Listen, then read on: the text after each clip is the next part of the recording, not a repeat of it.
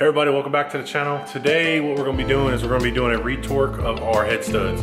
We just had the scare with the coolant tank and the possible blown head gasket, so I'll show you guys. We got the motor torn down, pretty much smooth valve cover, the rocker arm, and the harness. I've already undid the bolts on here, so I'm just going to pull these off, the rockers, and then we're going to get to retorquing all these head studs. Going to retorque them down to 150 foot-pounds. And I like laying everything out over here so you see it. There's obviously the valve cover that's upside down. Next will come off this wire harness. Make sure you unplug it right here and right here. It actually sits in the motor like so. When you're removing the screws right here, or these small 8mm bolts, don't do it with anything powered. Just do it with like a random, you know, ratchet, because if you mess one of these up, you got to buy a whole new harness, and if you mess up an injector, it's going to be an expensive mistake. So, and then next comes the rocker cover, and then now we're on to the rockers. So I have the number 6 rocker and the rockers out. I got them labeled here. It'll be 1, 2, 3, 4, 5, 6, and if you got a little bit of a higher mileage truck that you haven't done this to before, I'd recommend taking out this bolt and sliding out this cam and inspecting it to make sure there's no scoring or anything like that. My truck's pretty low mileage, so I don't have any damage, as I just checked that one and I'll check the other one. But it's something just to be aware of when you're doing these. You know, you don't want to have to tear the truck apart again later on for the same issue, when you can just inspect it now and correct the problem now. These bridges, I'm not exactly sure, but these are what go down on your exhaust and your intake valves. They kind of go down, they go something like this, and that's how the rocker pushes both those valves open. The dimple right here, the dot, I don't know if you guys can see that. Yeah, that dot usually goes towards the intake side or the driver's side, so they all sit at kind of like an angle like this. So just make sure all those dimples go towards the driver's side. Just removing them the way they came out. And if you look under, this hole right here is smaller and that hole's a little bit bigger. I think that's intended to why it goes that way. But if you look at both of these, they're the same exact size. So don't worry about mixing them up. Try to keep them in original position. But I know this is my exhaust side, which is the bigger arm, and this is the intake side. So I just keep them on here as such, and I'm just gonna go pull the other 5 real quick. All right, so got her all tore down. This is where you want to get her to do the head studs. You could probably just get away with removing the intake rocker, but I just went ahead and removed both. That way I had an easy exposure to all the fasteners or the nuts for the, dang it, head studs. So I'm gonna get my torque wrench, another 150 foot-pound torque on there, and then I'm gonna put her back together, and then I'm probably gonna adjust the valve lash again, just to make sure. Kept this piece of paper right here. This tells you the torque sequence. This is what I got from A.R.E. If you guys didn't know, Glacier Diesel has an awesome R&R manual of how to do head studs, like top to bottom, step to step, and that I use that as well, because you know there's torques on the rocker arms, there's torques on the rocker cover, things like that need to be done. So I'll put a link in the description, but that's what I use that for when I actually removed these one by one. And if you are doing the A.R.E. head studs for the first time, this is how you get it. This is where you break it down and you start removing a bolt and replacing it with a stud, and then putting the washer and then the nut on. So this is me just pretty much retorquing it.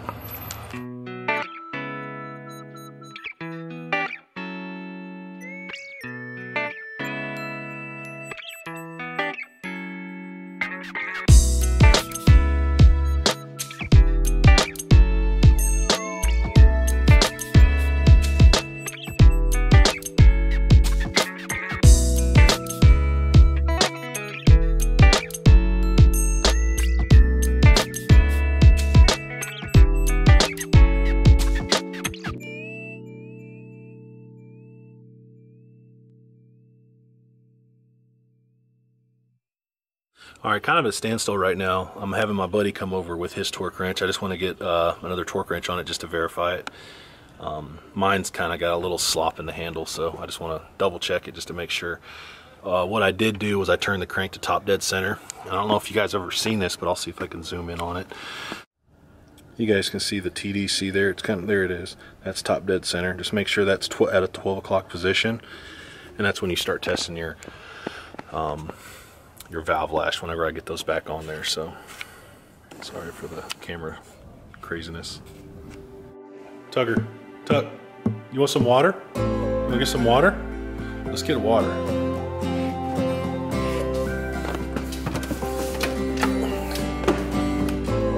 This dude's spoiled. Here.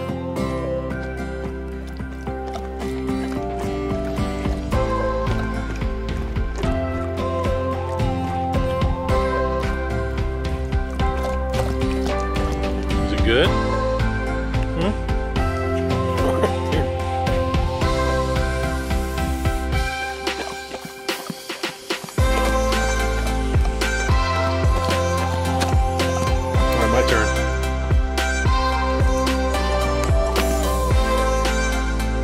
Dogs as spoiled as this beast. Yeah. Alright, so here I am retorquing these bad boys, and I'm sweating my butt off. I hope to God this torque wrench is right, because I'm getting quite a few, maybe like a half a turn to a full turn out of each head stud. My torque wrench maybe took a crap, you know. It could have been a POS from the start, and maybe this could have been part of my problem.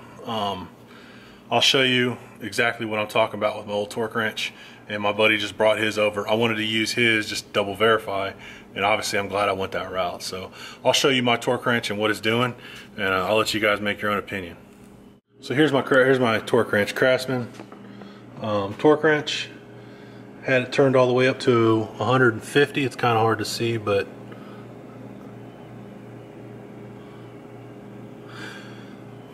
look at the handle.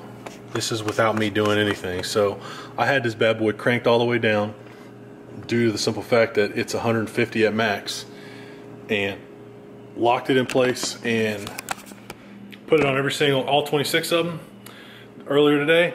All of them are down. My buddy brings his over. I mean, take it for granted, it's a Pittsburgh. It's a whatchamacallit, a Harbor Freight brand. A little shorter.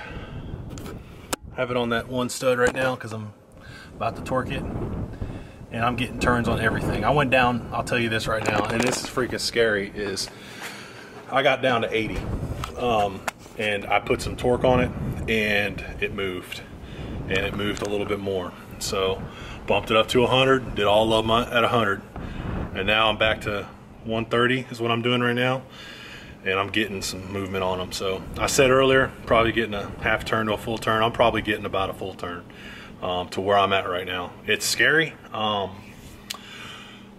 because makes me question the install that I did in the beginning. You know, no one's perfect. This is the first time I've done it. Now I'm going back to retorque it. You shouldn't have to do that with 625s, but yeah, I called places like AutoZone, O'Reilly's, places like that, and I asked them, I was like, hey, looking at renting a torque wrench from you, and I was like, I'm wondering when's the last time they've been calibrated. You'd think I'd ask them if they've seen something crazy, right? No. In the military, we get our stuff calibrated all the time because it has to be within specs. One of my buddies I asked, who's a mechanic, I said, hey man, do you know anybody that calibrates torque wrenches? He kind of looked at me like, are you serious? I was like, yeah. I was like, I need to get my torque wrench calibrated, if not fixed. And so I don't know. I mean, what is your guys' thoughts on that? Maybe I'm being anal retentive, but at the same time, I know I'm doing it right. You know, I'm not just slapping it together. So it's kind of a weird spot to be in right now. Still trying to get the rest of these torqued up, and I'm telling you, man, I'm putting some ass into these things. I have literally, I'm breaking a sweat just doing these torques. It's scary, but we're gonna get it done. It's not really scary. It's scary that I've been driving around like this for X amount of months, you know, I say about 3 months since I've installed the head studs, and I know they don't expand that much, if at all, you know, being the 625s, but yeah, all this movement I'm getting out of them isn't crazy, or isn't nice, and I'm afraid actually that I might snap one because I'm getting so much movement on there, and God forbid if I snap one, then I got to remove the whole damn head anyway. So yeah, I'll quit rambling. Alright, on the last round, I just got done with 9 and 10. I'm on 11, which is that one behind that freaking coolant spout that comes up, which is a pain in the butt. That's the next one to be torqued. I'm on the final round of 150.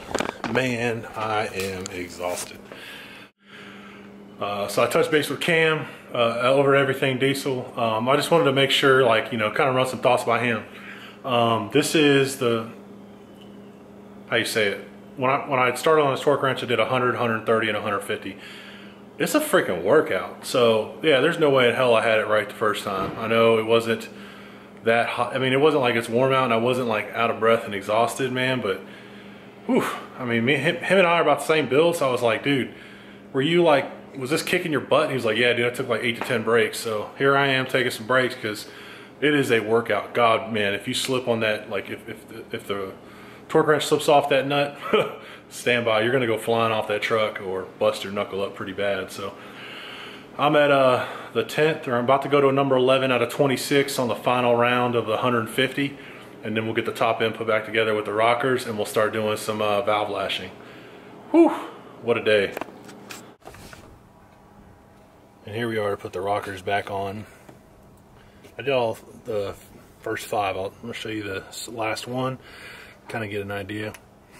Nipple goes towards the driver. Boom, boom. Same with the intake side. And then when you put this on, make sure you get it to hit the push rods at the back of the rocker. I'll show you what I mean. So setting this on here is one assembly, but you want to make sure you're hitting in here. And then you torque your bolts down in here. These go down to 28 foot-pounds.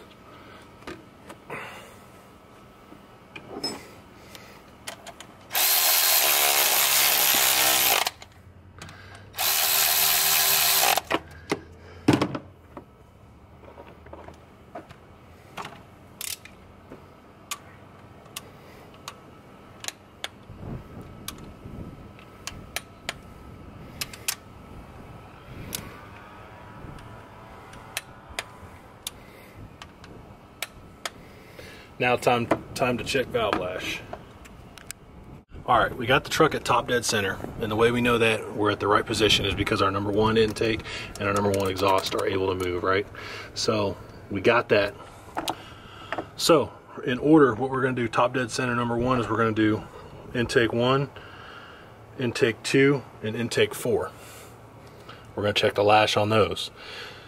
And then we're also going to check exhaust 1, exhaust 3, and exhaust 5. Sorry if you can't see that. Then we're going to rotate 360 degrees to where the top dead center is back at 12 o'clock again. And then we're going to check intake 3, right here, 5 and 6. And then we're also going to check exhaust 2, 4, and 6. And you're checking the lash or the spacing between your intake rocker arm and the actual bridge itself. Intake should be 10 thousandths and exhaust should be 20 thousandths. So in order to adjust it, what you do is you loosen this nut and then you can rotate this with an Allen key, and what that does is it pushes it down or up depending on where you need it at. So I've already done the first one. I'm going to go ahead and knock out the rest of these. The top dead center one.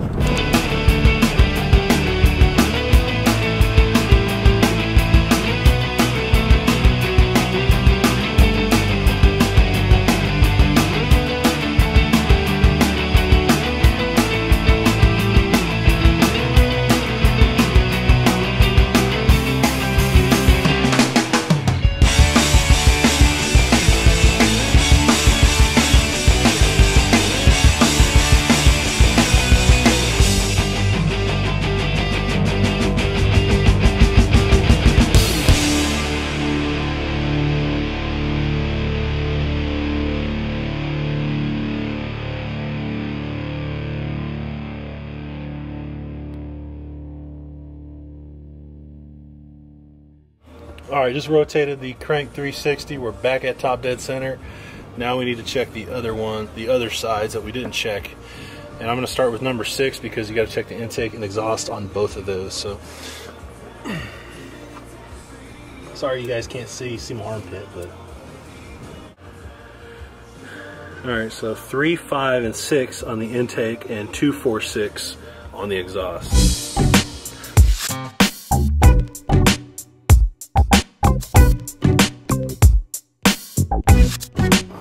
All good to go, just had to make a couple adjustments. Put the rocker box cover on, you go from middle to out, and we'll torque this to 18 foot-pounds.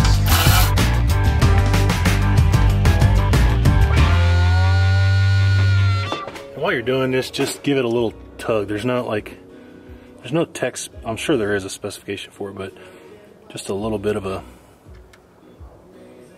just enough to get it snug on there. There's no reason to go crazy tight. You freaking break one of these injector lugs, you're done.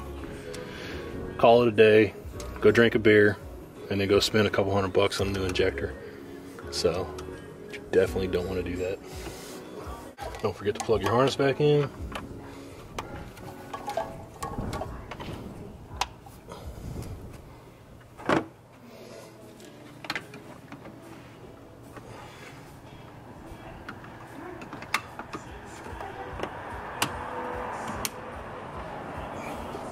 And just the valve cover and we're done.